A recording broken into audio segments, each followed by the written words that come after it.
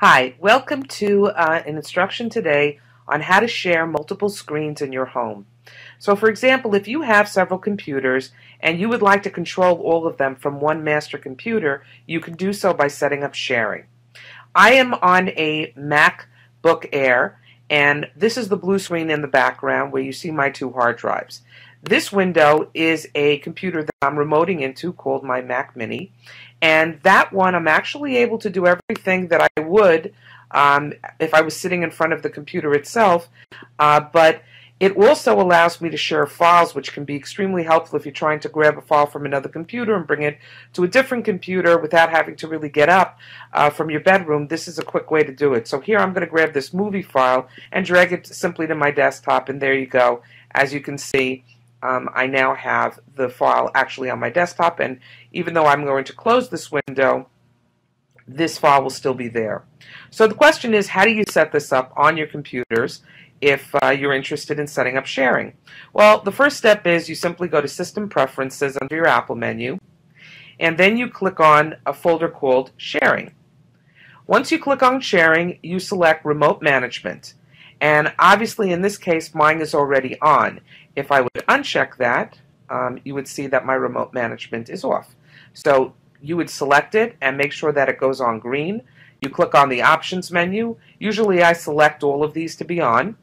You hit OK, and I would also allow access for all users. What that means is any user that you already have on that computer, which means any username and password, will now allow you to be able to remote in using those credentials. So keep in mind, when you are remoting in, you do need to know the credentials of the computer you're remoting into.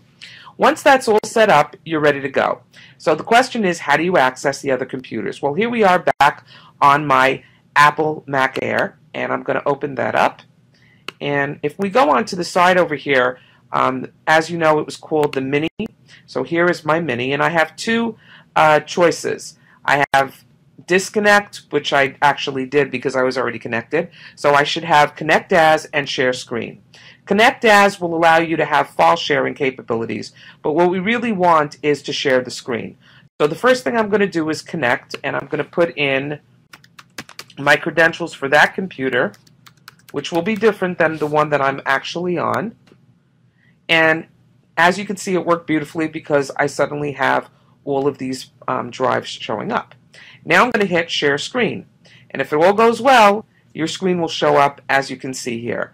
And what's really cool is you can actually run a software update simply from one computer to another, and if you have to update several computers, you can actually do that. It'll continue running the update even when I close the window, and that's pretty much how it's done.